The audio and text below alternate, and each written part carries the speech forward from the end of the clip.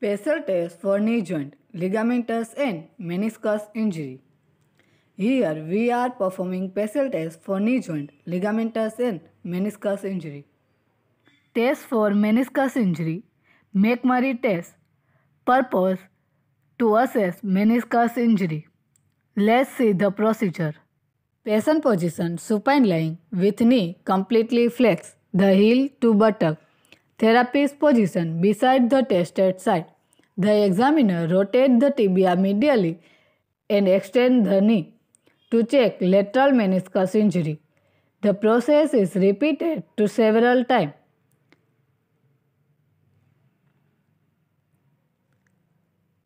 The examiner then performs the same procedure with the knee laterally rotated to check medial meniscus injury. The process is repeated to several times. Interpretation. The test is positive if there is loose fragment of lateral or medial meniscus. This action causes a snap or click that is often accompanied by pain. Second, Apley's test.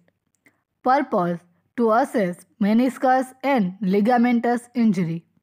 Let's see the procedure. Patient position prone lying with knee 90-degree flex. Therapist position beside the tested site. The patient's thigh is anchored to the examining table with the examiner's knee. For meniscus injury, examiner rotates the tibia laterally with compression to check medial meniscus injury.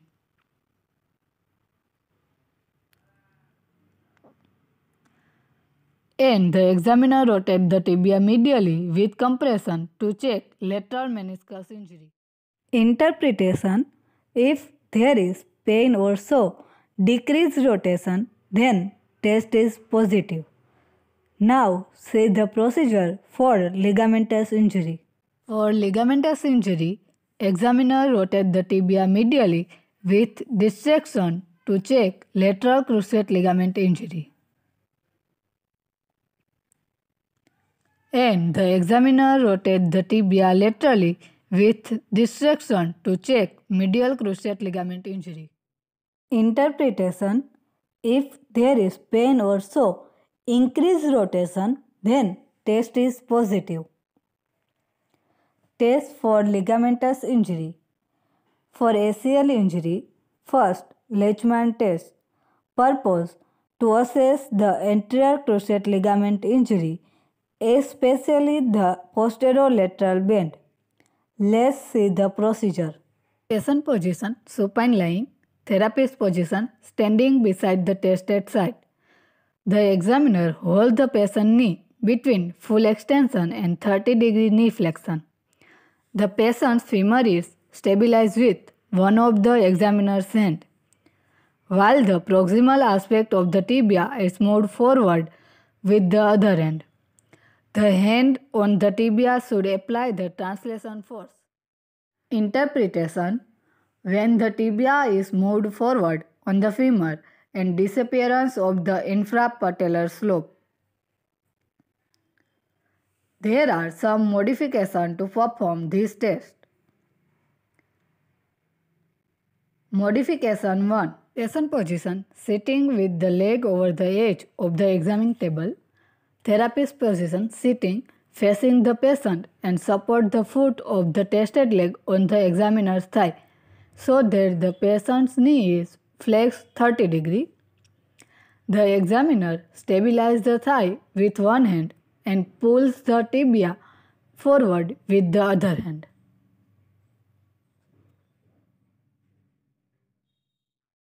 Abnormal forward motion is considered to be a positive test. Modification 2. Stable Leishman test for examiners with small hands. Patient position supine lying with the knee resting on the examiner's knee.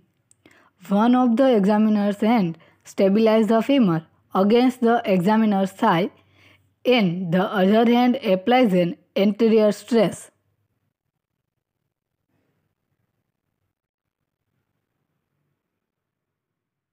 Modification 3. Drop leg Leishman test. Patient position, supine lying, and the leg to be tested is abducted off the side of the examining table and the knee is flexed to 25 degree. One of the examiner's hand stabilizes the femur against the table while the patient's foot is held between the examiner's knee.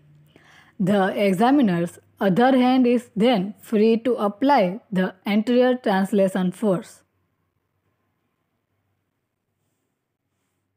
They found there was greater anterior laxity demonstrated when doing the test this way than when doing it the classical way. Modification 4.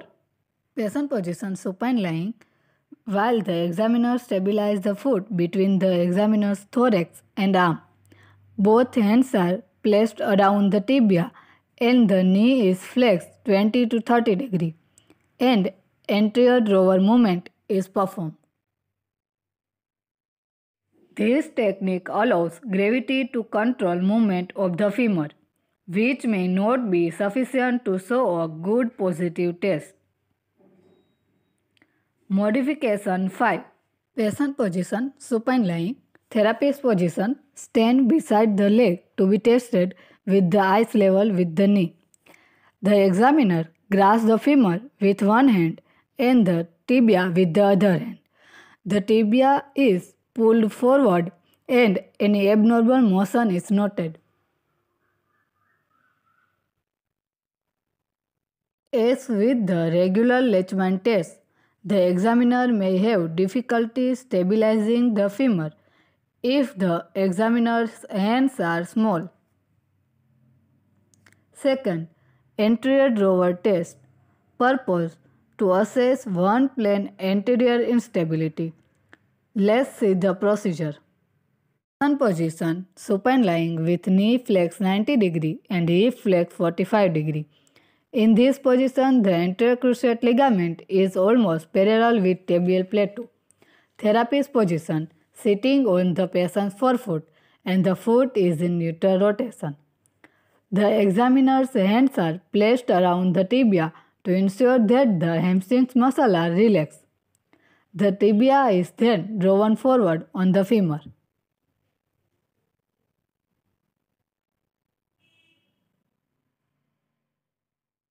Interpretation. The positive test is the tibia moves forward more than 6 mm on the femur. When performing this test, the examiner must ensure that the PCL is not torn. In addition, hemarthrosis, a torn medial meniscus, or hamstring spasm may result in a false negative test. For PCL injury, reverse Leachman test.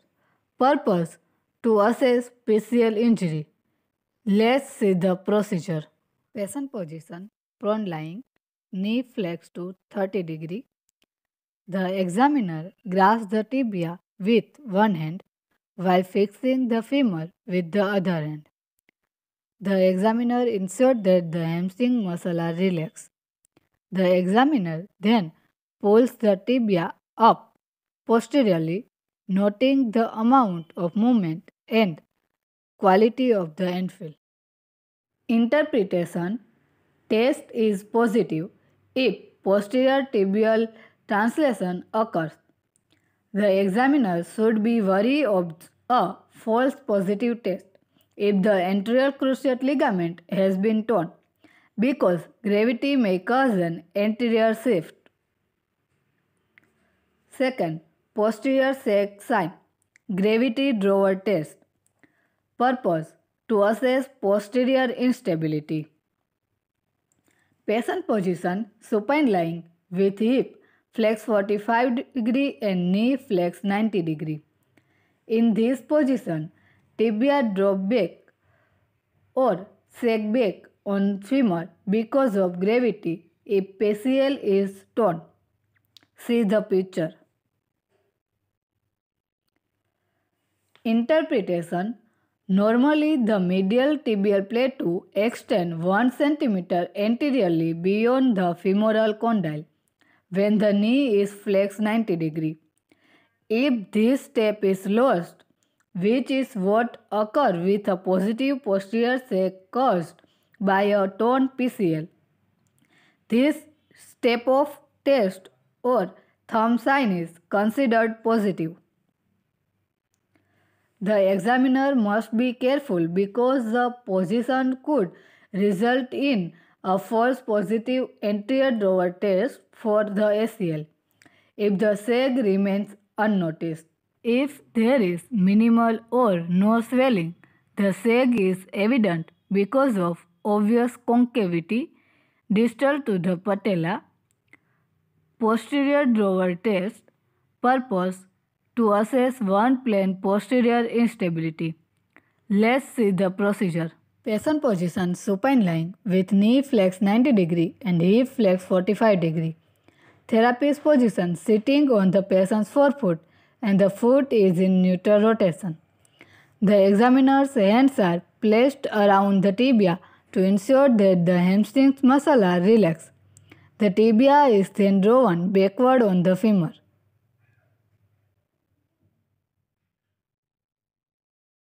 Interpretation. The positive test is the tibia is pushed back on the femur.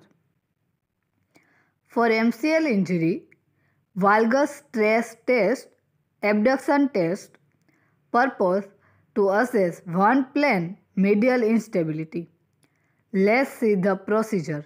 Patient position supine lying with knee full extension. Therapist position standing with one hand over the lateral knee joint line and other hand stabilize the ankle in slight lateral rotation. The examiner applies a valgus stress at the knee. Push the knee medially. Consequently, perform this test with knee 20 to 30 degree flexion. Interpretation. The positive test is the tibia moves away from the femur on the medial side. For LCL injury, varus stress test, adduction test, purpose to assess one plane lateral instability. Let's see the procedure. Patient position supine lying with the knee full extension. Therapist position standing with one hand over the medial knee joint line and other hand stabilize the ankle in slight medial rotation. The examiner applies a varus stress at the knee. Push the knee laterally. Consequently, perform this test with knee 20 to 30 degree flexion. Interpretation. The positive test is the tibia moves away from the femur an excessive amount on the lateral aspect of the leg.